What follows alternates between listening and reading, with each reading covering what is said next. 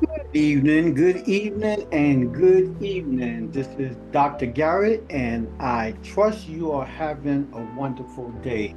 For our Sabbath observers, I want to say happy Sabbath to you and your family, and I trust you will have a marvelous Sabbath, a day to reflect, remember all the good things the Lord has done for you at His creative work and His redemptive work. If you go to Genesis chapter 2, verses 1 to 3, it tells you the Sabbath relates to three specific blessings, three specific blessings or three specific themes. Number one, the Sabbath is a day of rest. You rest from all worldliness and you rekindle your relationship with your family, your relationship with the Lord. Secondly, is a day that is set apart for special use. This is the word sanctification, or means holy, set aside from any other day for specific usage. And number three, the Sabbath is a day of blessing.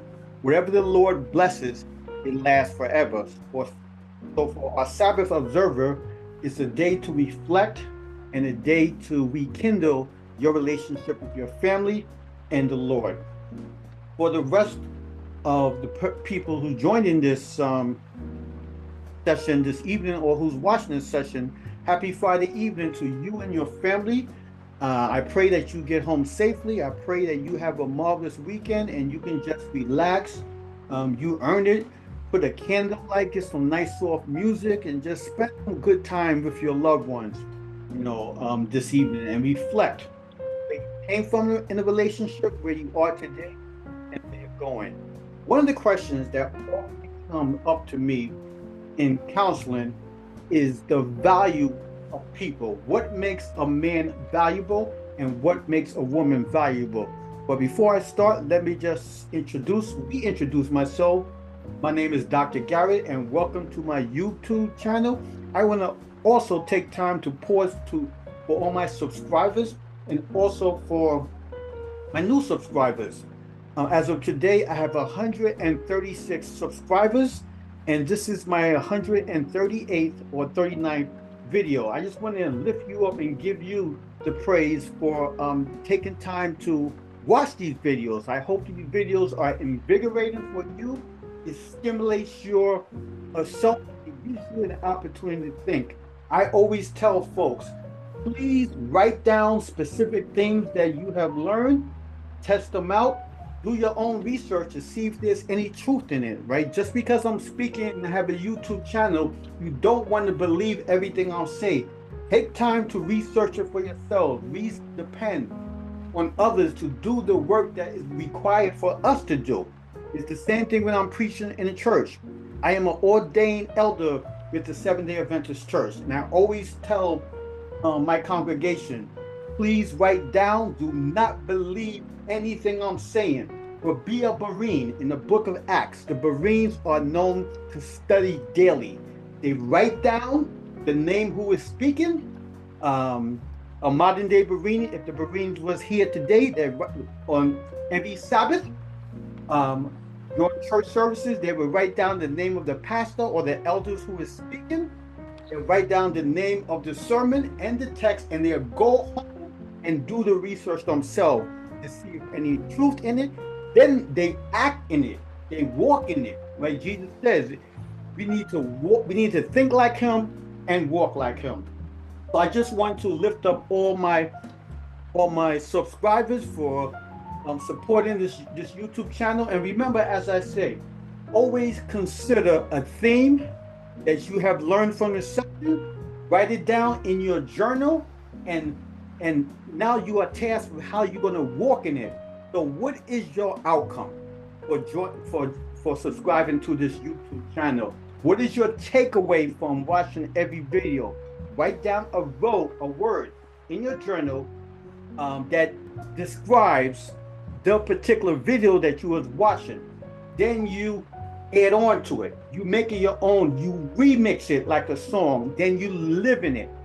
You always want to be prepared to share this knowledge with others. One of my favorite texts is in 1 Peter 3:15. And it says, but sanctify the Lord God in your heart and be ready at all times to give an answer of anyone that asks of the hope in you with meekness and fear. So once again, the title of this discourse this evening is what makes a man morally upright? What makes a woman morally upright? Or what is the value of a man and what is the value of the woman? Now, ironically, men and women look at things differently. There's a book called Men from Mars, Women Are from Venus. Men and women think things differently. And in a relationship, one of the difficulties that happen is the man is unable to understand the woman's point of view. The woman is unable to understand the man's point of view. But I have learned most modern men and women who are not spiritual, this is their concept of what makes a person morally astute. You may agree with me or you may not agree with me. But what I have learned that most modern men requires 5 things that make a woman morally upright, right? Number 1, she has to be friendly. Number 2, she has to be fit. Number 3, she has to be feminine.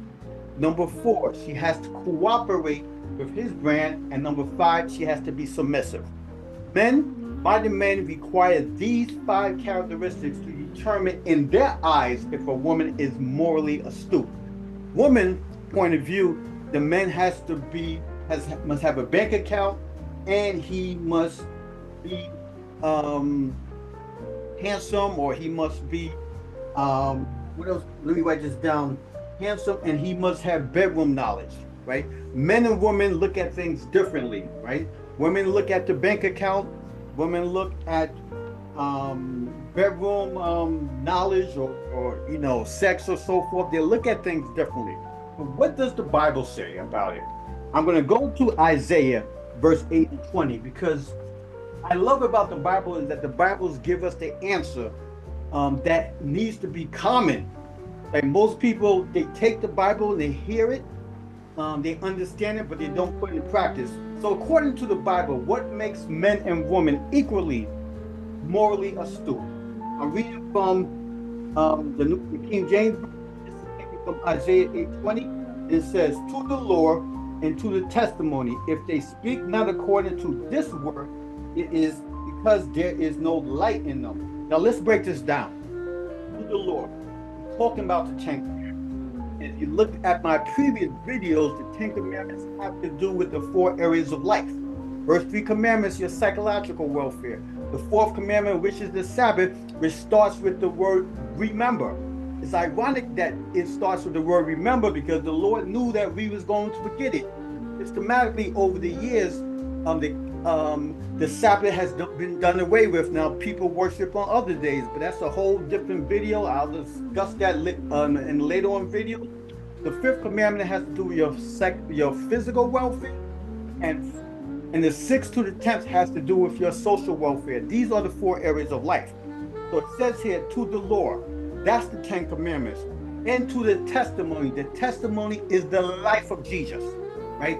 Jesus came here to show us how can we be obedient to every spoken word that come out of God's mouth. Remember when he Bible Satan, Matthew 4:4, he said, man cannot live by bread alone, but by every spoken word out of the mouth of God. So if God said it, we need to obey it.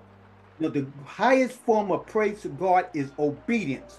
If you obey God, there's many blessings that come with it. So to the law, 10 commandments. To the testimony, Jesus' life. If they speak not according to this word, that is Bible, basic instructions before leaving earth. Now check this out. If they speak not according to his word, it is because there is no light in them. So it's those 3 things, right? If you're not speaking to the law, and if you're not practicing the law in your thinking and in your movement, right, there's no light in you. If you don't have the testimony of Jesus, there's no light in you. And if you're not following the Bible, there is no light in you. So I love the Bible. The Bible gives us specific answers to everyday life experiences, right?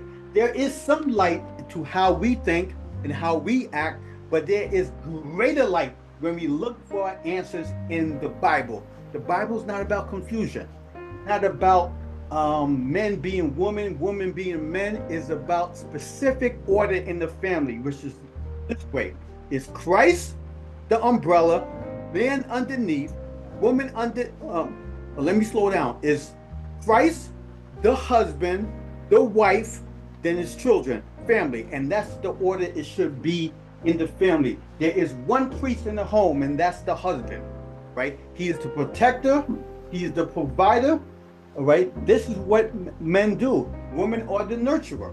It should be a complementary roles that is done to support and build a foundation inside the home. Now, this, according to the Bible, this is how you have light. As men, we need to understand our roles in the home. Women need to understand their roles. Let me be more specific. Husbands need to know their roles in the home. Wives need to know their husbands, their roles in the home, and each one to know how the other's thinking. It has to be complementary and complementary roles inside of the home. I can't think about the other word I was thinking about, but the enemy's whole plan is to destroy and deceive and destroy. And how he does that? By three ways: lust of the flesh, lust of the eyes, and pride of life. You know, the enemy's trying to tell us how we should think and how should we react, which is contrary to biblical knowledge. So we have to understand, if you want more light, you have to keep the commandments. If you want more light, you have to have Jesus' life. If you want more light, you have to follow biblical principles, right? Jesus says specifically, he says specifically in John chapter 14, verse 15, 16. It's 15 and 16. John chapter 14, verse 15 and 16. If you love me, keep my commandments, and I will give you another helper. Another helper.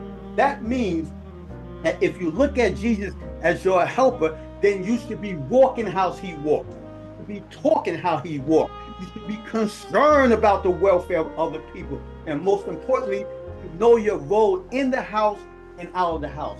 A home are called to be a small piece of heaven. And I've been doing this job for so many years, and not every home has order, right?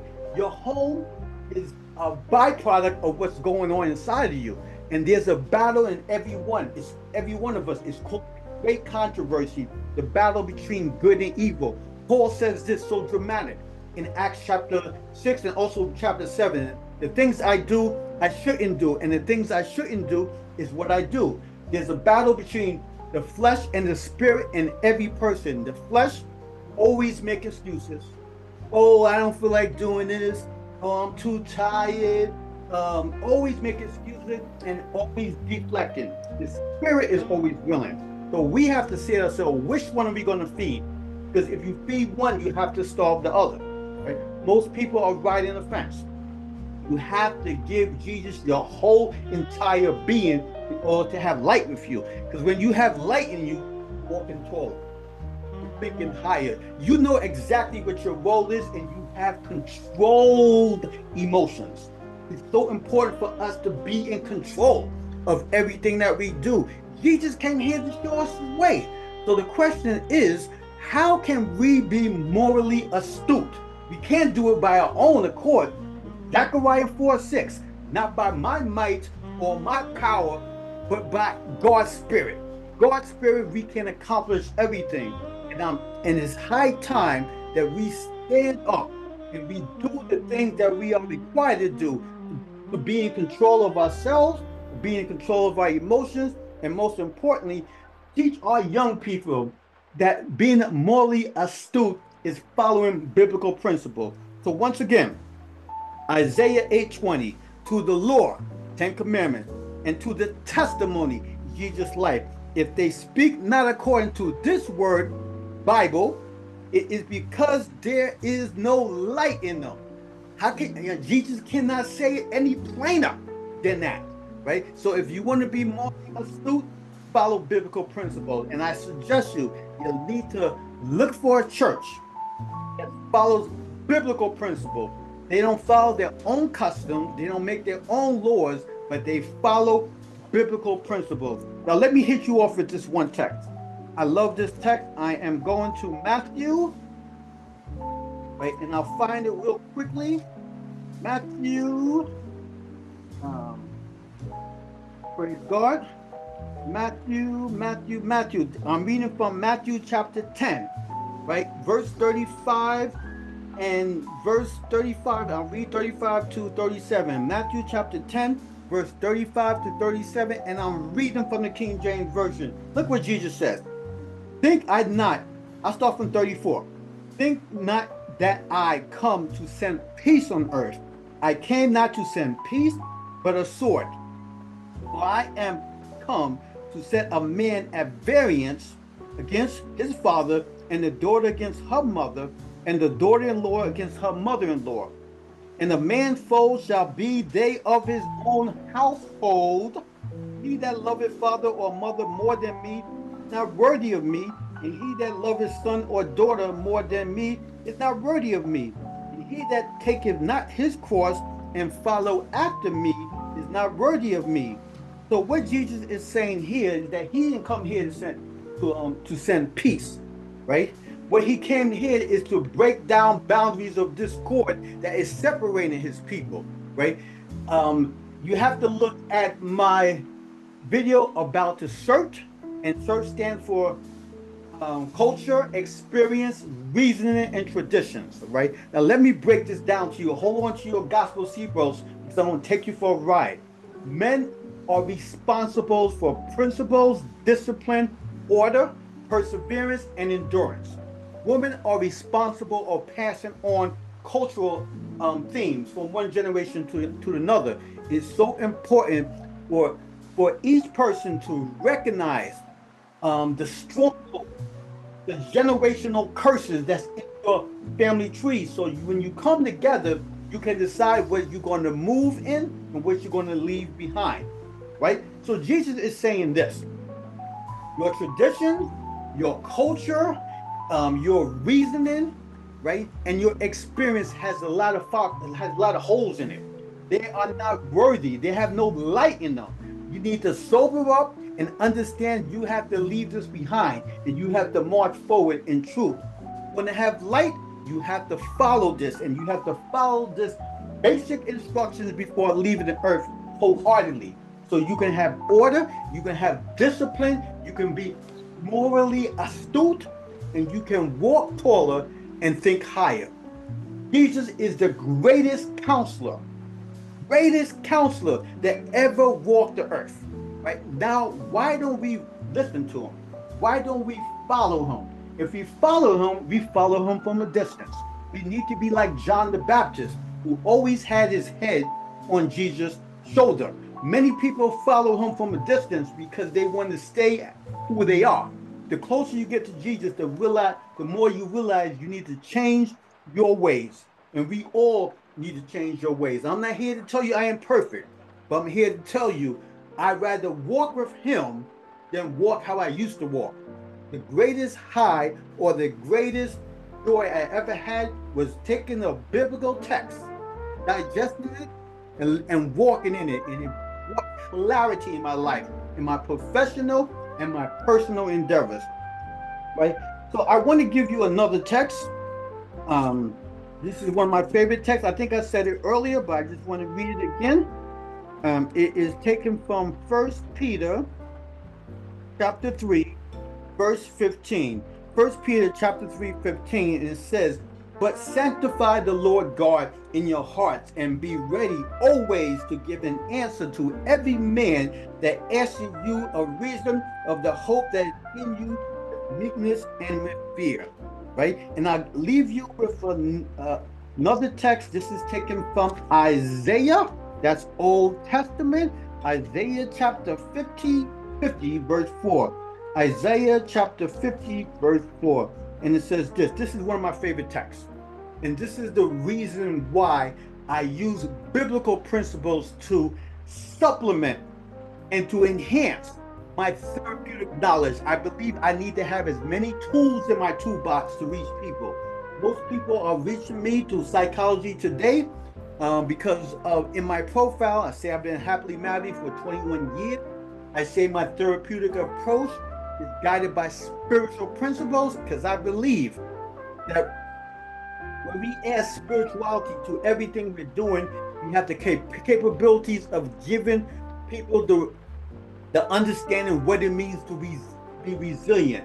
The spark needs to be lit in everyone's heart. So the resilient processes of determination and endurance and protective factors and the willingness to be solution focused and sitting down and working out your problems in real lives, the bigger picture of sustaining the family, working through the family and allowing love, the greatest emotion to elicit change, guide the couple and the individual into solution focused behaviors. This is my favorite text. And once again, I'm reading from the King James Version. The Lord God have given Garrett Ingram the tongue of the learned. The tongue of the learned basically means that in order to be morally astute, you have to give every faculty of your person to Jesus. So the Lord God have given me the tongue of the learned, that I should know how to speak a word in season to him that is weary. In other words, I need to have as many tools in my toolbox to reach someone who's in despair. So in other words, the Lord slows me down. In counseling, we have a term called self of the therapist, where you put yourself aside and you focus entirely on the well-being of the counselee. This is no difference in the Bible. Says, Jesus says, whoever shall come after me, pick up your cross, die daily, and follow me. So in other words, you want to esteem others more so than you esteem yourself. And let me continue to move on. So I should know how to speak a word in season to him that is weary. He just waking me up morning by morning. He waketh my ear to hear to learn. I came to realize that if I take all this knowledge that he has given me and keep it for myself and my family, I will not get new knowledge. One of the reasons why I have a whole lot of different perspectives, I have a whole lot of videos, because the more I share, the more knowledge you give it to me, right? So I want to end this in this video. Let me slow myself down because sometimes I get too excited. To say, and to once again to lift you on high, to help you realize that you are special, you are wonderfully made. The solution to your problems is in you even before you had the problem. If you go to Genesis chapter 1 and it tells you the sequence between night and day, there was light, the light came from God. And then the sequence of day was nighttime, daytime. So you put that together, light, day, light. That basically means that the answer to your problem was in you even before you had the problem. Every problem that you have is given to you not to break you, but to make you. It's given to you to help you build up in these 4 areas of life, right? These circumstances are object of expansion to help you to develop resiliency, protective factors, to endure, to persevere, to be determined, to be refreshed, for reformation, for revitalization, to be reconnected to the Lord, to your family, not allowing your past to overcome you, but allowing your past to be things of object lesson so you can understand where you are today and where you are going. So I want to lift you on high, whether you are single, whether you're married, whether you're divorced, whether you're a youngster or oldster or old person. I want you to realize that you are wonderfully made and you are called to have dominion over life issues. Life issues was not made to have dominion over you.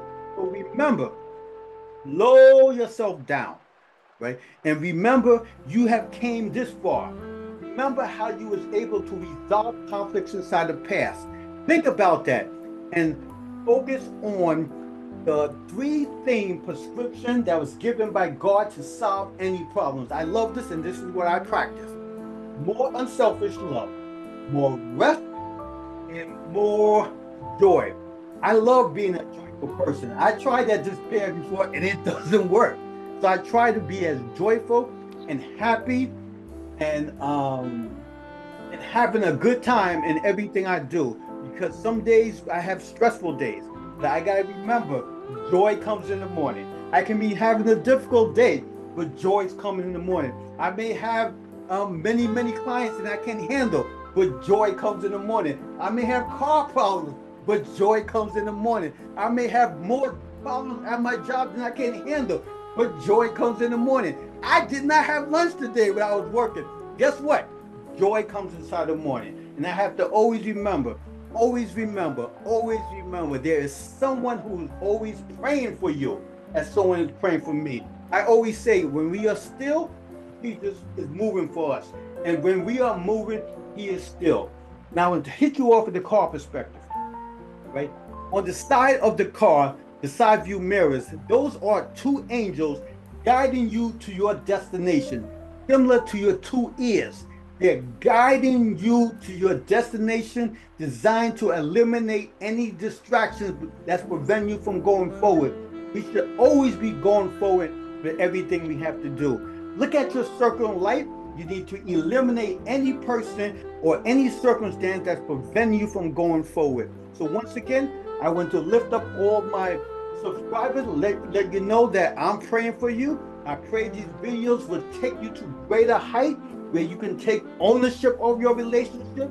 It's time to stop blaming or shaming or deflecting. Take ownership of yourself and your situation, and realize it was love that brought you together with your significant other, and let love be the thing to help you to overcome whatever issue you're going through. So once again, I hit you off with Isaiah chapter 8, verse 20, right? And it says, to the law, 10 commandments, and to the testimony, Jesus' life, if they speak not according to this word, the Bible, is because there is no light in them. So if you want to be morally astute, you have to do these three things, and that is Bible. And I'll give you one last text. I'm going to 1 Timothy chapter 4, verse 16. 1 Timothy chapter 4, verse 16. And once again, I'm reading from the King James Version, and the Bible says this. I love this text. Let me slow down for this. Take a deep breath.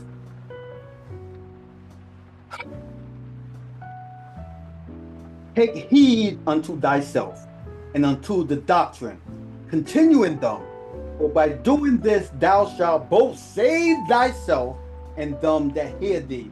So Paul is telling us, he's telling Timothy, he's telling you to examine yourself. See where you came from. See where you are today, and see where you are going. Be responsible, dedicated to not only you, to everyone who you come in contact with. Esteem others more so than you esteem yourself. God already going to take care of you. But Jesus says, the harvest is plentiful, but the labors are few. So who's going to stand up and do the required work to lead everyone proper relationship with Jesus? I'm standing up in my role as an ambassador. I'm an ambassador for Christ in the role as a marital family counselor. I'm an ambassador for Christ in the role as a supervisor at my job with Child Protective Services in the eastern part of the United States. I am an ambassador as a role in the role of a husband to my wife. I am an ambassador as an ordained elder in my church, doing the work that Jesus required me to do. I am an ambassador as a friend. I'm an ambassador as a neighbor. I have to always remind myself, the greatest person who I can change is the person I see in the mirror. And if he can change, I can go by the Spirit and change you. Not by my might or my power, but by God's Spirit, I can enact change in me and in you. Right? Once again, I get too excited. I love it. I just get so excited when I'm doing this. Once again, my name is Dr. And I lift you on high for subscribing to my channel. Please leave your comments, share it with others, and remember, remix it like a song, make it your own, right? Live in it. Remember, you are wonderfully made, and you are striving for perfection for excellence. Have a great evening.